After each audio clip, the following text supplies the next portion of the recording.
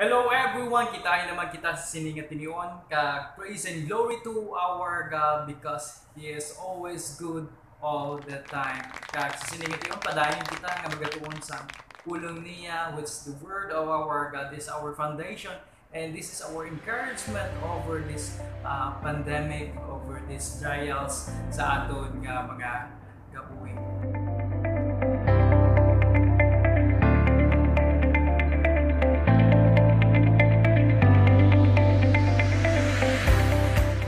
Shout out to all Beck Young people and to all Beck Young Alot and to all the viewers. Thank you for watching.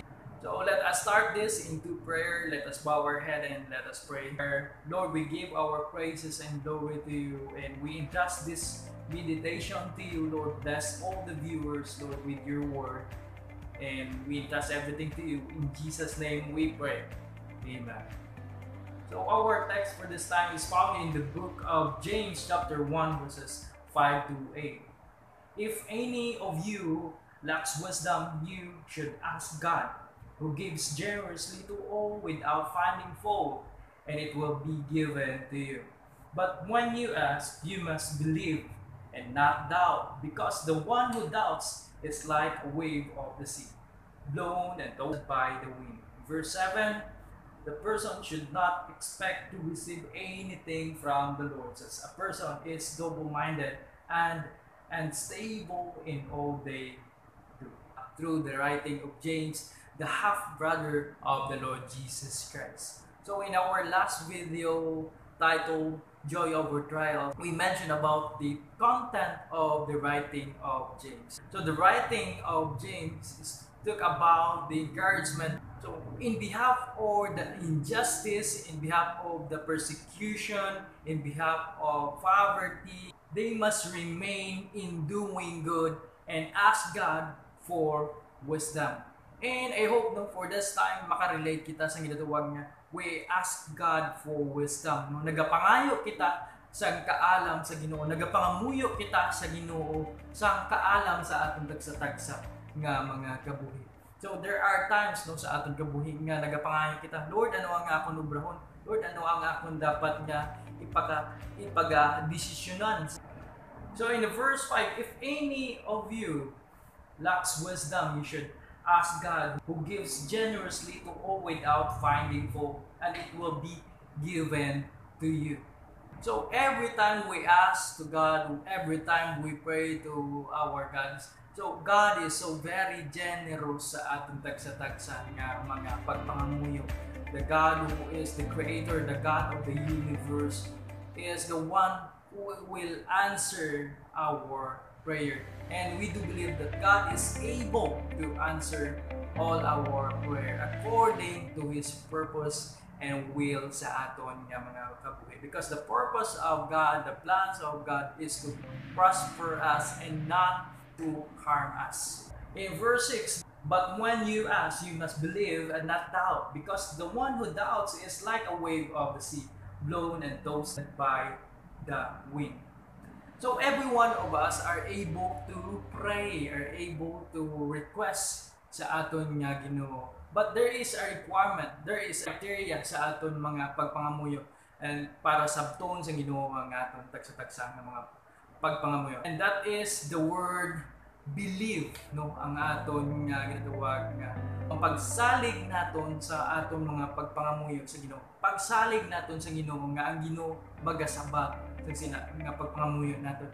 And God is so very generous to answer all our requests, to answer all our prayer. So very simple criteria, very simple requirements sa aton kabuhi para ma-acquire nato ang pagsabat sang Ginoo sa aton tagsa-tagsang mga pagpangamuyo. That is the word believe, no? Ang pag-believe sa aton nga Ginoo. So verse 7, the person should not expect to receive anything from the Lord, since a person is double-minded and unstable in all they do. So sa aton pagpangamuyo, sa aton relasyon sa Ginoo, dapat wala kita nagapangduha-duha sa aton pagpangamuyo.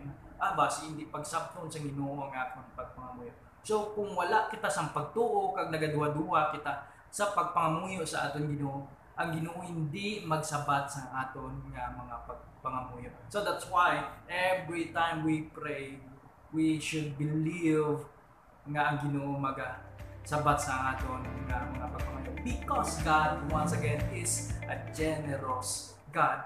Let us claim our request sa aton nga Ginoo nga mabaton ta ini nga mga pagpangamuyo nato according to His purpose and will sa aton nga kabuhi. So in the life of James and in the life of the Jewish Christian, they ask sa aton Ginoo sang langitnon nga kaalam, and then God answered this request sa ilang nga kabuhi. And that is the reason why James and the Jewish Christian survived in all trials sa ilang nga kabuhi, because ang Ginoo nagsabat sa ila.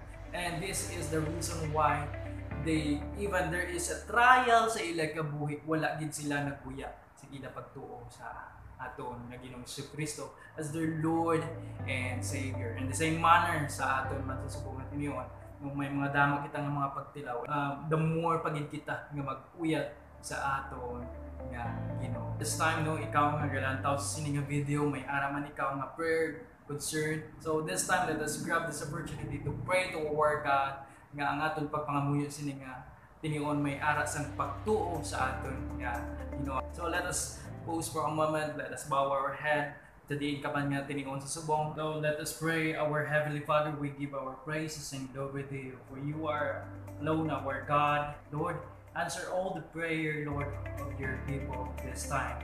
So we entrust everything to you. Continue to bless them, Lord. Continue to love them, Lord. Continue to perform your grace upon them, Lord.